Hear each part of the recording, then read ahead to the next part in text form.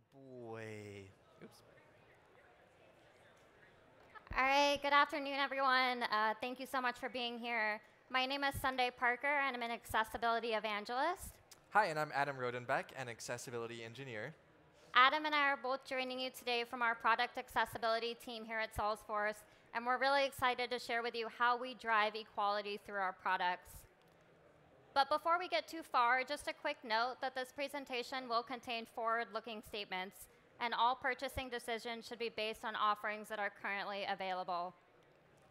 So we have a packed agenda today. First, I'm going to go over briefly what accessibility is, introduce you to our team, and share with you our commitment to accessibility. I'm then going to be passing it over to Adam for a screen reader demo, go over our Salesforce Lightning design system, and next steps. So to kick things off, let's talk briefly about what accessibility really is as it relates to digital space. Accessibility is about ensuring people with disabilities have full and equal access to the web or mobile application. A fundamental part of this is ensuring that content can be digested, but also that, for example, a screen reader user can navigate easily around the page and interact with elements such as editing a field or adding a comment to their colleague on Chatter. Here at Salesforce, we're really fortunate to have a team of dedicated accessibility specialists and engineers. The majority of our members on our team focus on one particular cloud, such as Adam here, who focuses on Sales Cloud. Our team supports thousands across our technology and product organization. And in order to successfully scale accessibility, we serve as advisors so that every single engineer and designer is empowered to own accessibility within their respective product. Now, what's really exciting about this slide is that 1 year ago, it would have looked a lot differently. And that's because over the last 12 months, we've nearly doubled as a team thanks to our leadership's commitment to investing in accessibility. But we also have a commitment to you, our customers. And it's really quite simple. We're committed to providing on-demand, accessible applications that are accessible to everyone.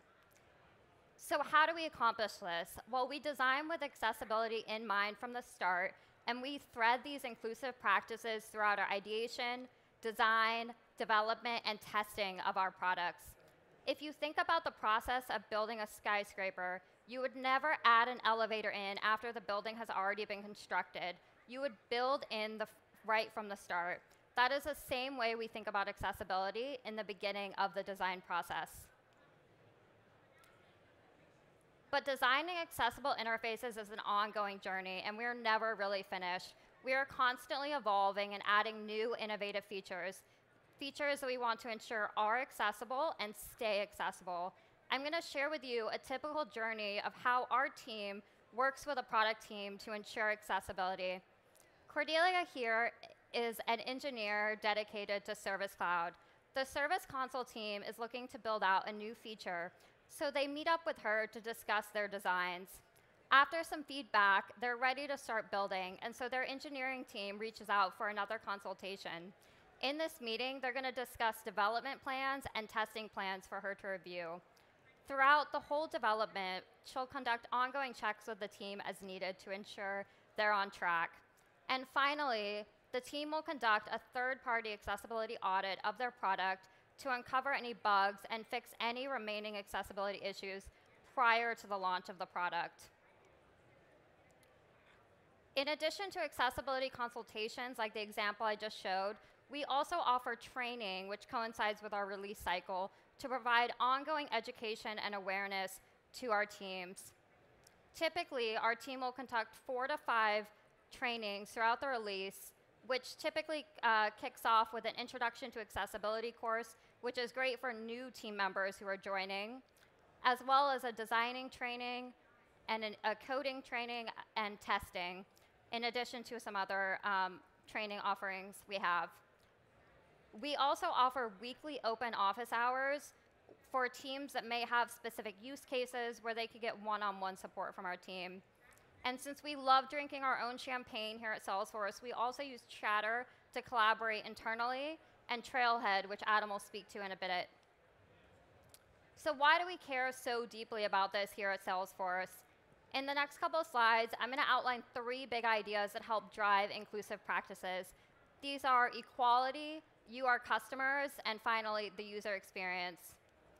So let's dive in. Equality is one of our core values, and we believe that business can be a platform for positive change.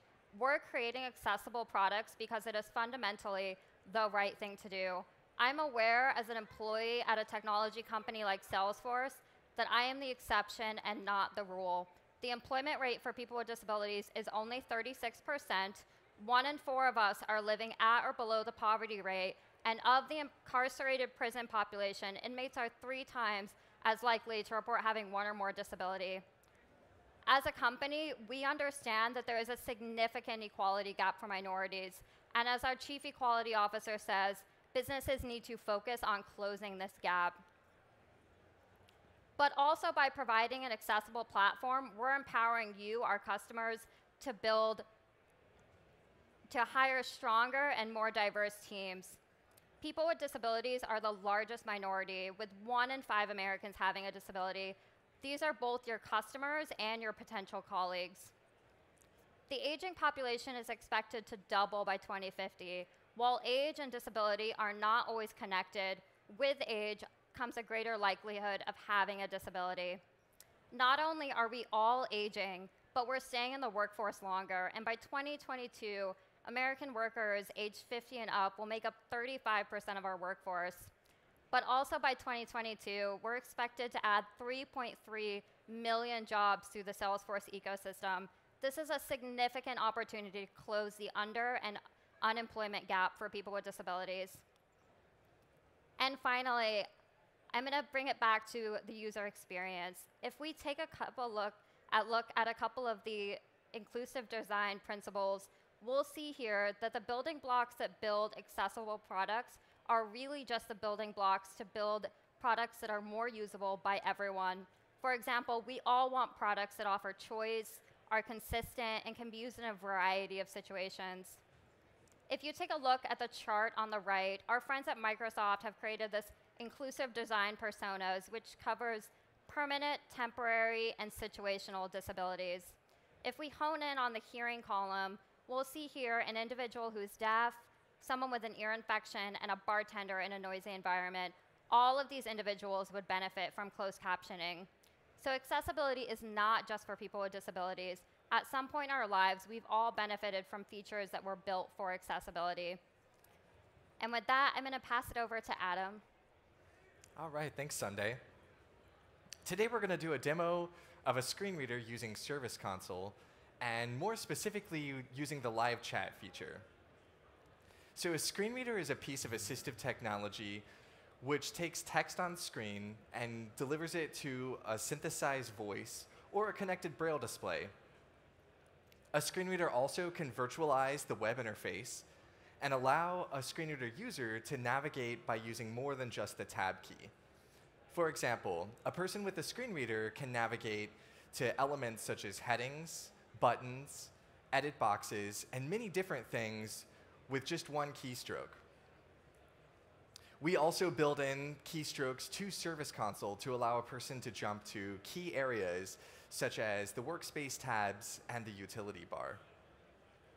Today during our demo, we'll be using the NVDA screen reader from NV Access. And while this is not the only screen reader, the techniques that we use in our designs allow for all screen readers, including VoiceOver, which is built into the Mac OS. Now, I've lowered the speech rate today a little bit so that hopefully it's a little bit more easy to understand, but it's worth noting that many screen reader users prefer to use their screen readers at a much higher rate of speech so that they can get as much information as possible as quickly as possible. I also included a red focus indicator that will show you what the screen reader is currently speaking. So today we're going to start with Service Console and do a chat between a customer and a service rep. And the first thing that I'll do is accept the chat by navigating to the bottom of the screen and then hitting the Accept Chat button. So let's take a listen.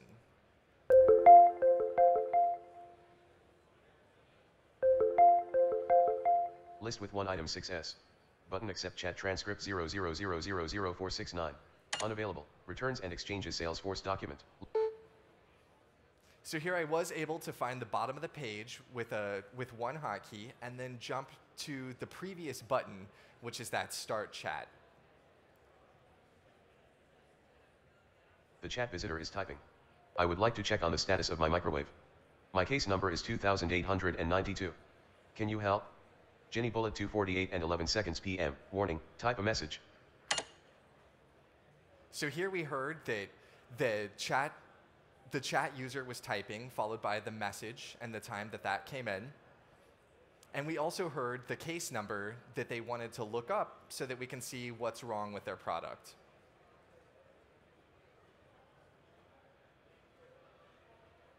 Sure thing, let me check on that. I'm now going to navigate to the top of the page and then find the first edit field, which in this case should be the global search. I'll type in that case number and then arrow down through the list of case choices. Out of edit banner landmark link skip to navigation. Search Salesforce combo box collapsed has autocomplete edit. Search 2892 1 of 2. 00002892 case bullet requesting second lamp for microwave 2 of 2. Tab control, loading. So here I hear that the case is loaded. I heard what the case is, requesting a second lamp for the microwave, and the full case number with the zeros in front.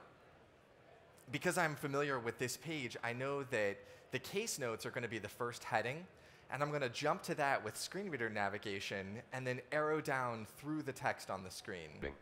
Tab press spacebar to reorder. 4 of 4, selected, loading. Case comments, 1, link heading level 2. Heading level 2 link, 1. Menu button sub-menu show actions for this object. List with 1 items menu button sub-menu show more. Heading level 3 link Adam Rodenbeck. List with 3 items public, graphic false. Created date. 5/23/2019 3:39 PM. Comment. Estimated delivery, end of day May 30th, 2019. So as I was arrowing down, I heard it tell me who created the case. I also heard the time and date that it was posted, the public checkbox and whether or not that was checked. In this case, it said false. And the fact that the estimated delivery date is end of day tomorrow. So I now need to go back to the conversation with my customer and let them know what I found out. And I can do this through a Service Console key command, G followed by W, to take me straight to the workspace tabs. I'll then use the arrow keys to arrow right across them and find the one for the chat. Header, tab control, case 00002892 tab selected, press spacebar to reorder. Knowledge cab, how do I fill in FAQ? Knowledge cab returns and exchanges tab selected, press spacebar to reorder. Star live chat transcript 00000469 tab selected, press spacebar to reorder. Actions for 00000469 menu button sub-menu actions for 0.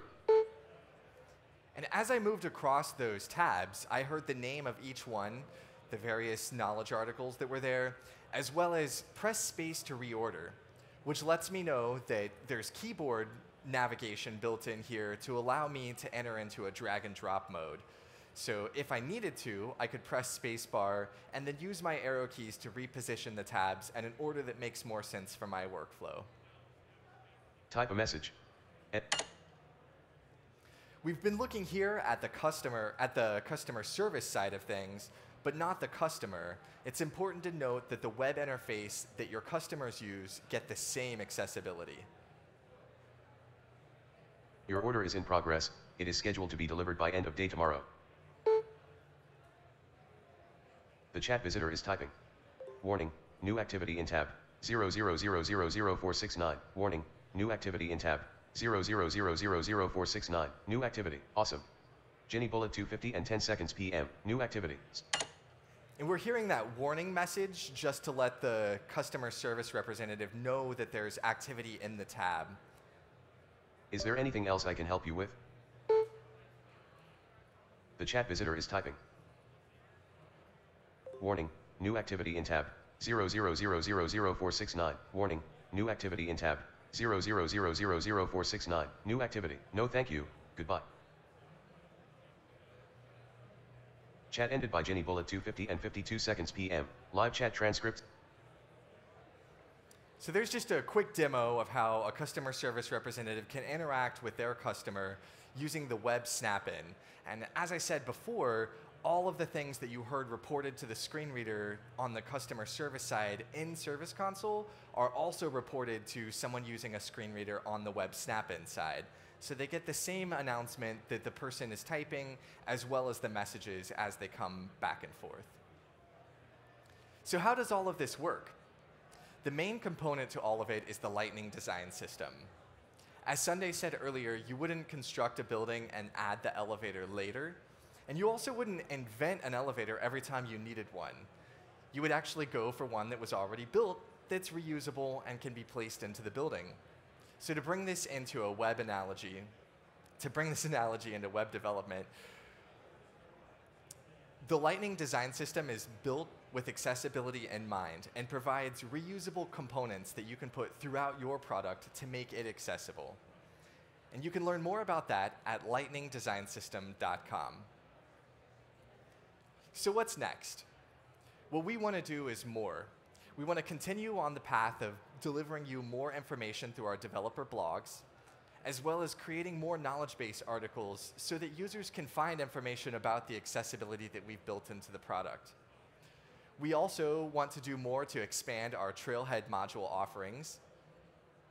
And I'm excited to tell you that we now are announcing our newest trail, which is Get Started with Accessibility on the Web. This is a great trail which tells you about the basics of accessibility, coding, and testing. And you can find that on trailhead.com or through the short URL sfdc.co/a11y-trail. What's the next slide? Stay in touch. And we also want to continue this conversation. We're really glad that you came today, and we want to keep that going. So we invite all of you to come to our Trailblazer forum, Disability Topics, where we can keep talking about the things that you need. You can find that at sfdc.co/disability-topics. We also want to ask you to join our research program, which is a really great way to tell us about the things that you would like to see in the products. And we have information about that at sfdc.co/a11y-research. And finally, we want to thank you. We want to thank you for coming today and learning about accessibility, and we want to thank you for being awesome customers and for thinking about how to build accessibility into your products.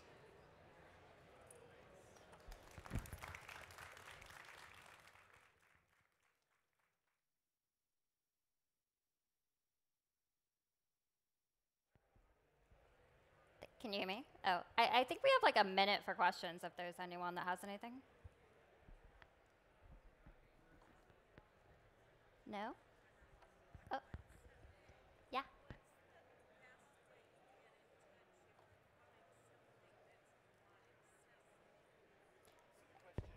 So the question is, how can you get in touch if you find a bug or an issue on the platform and you want to report it?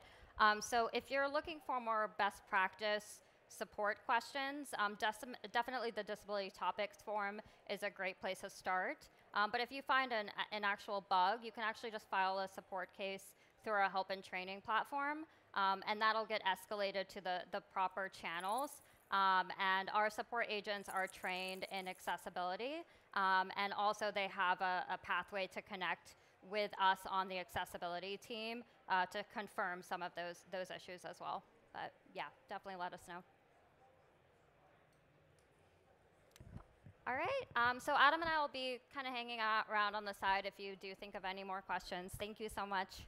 Thank you.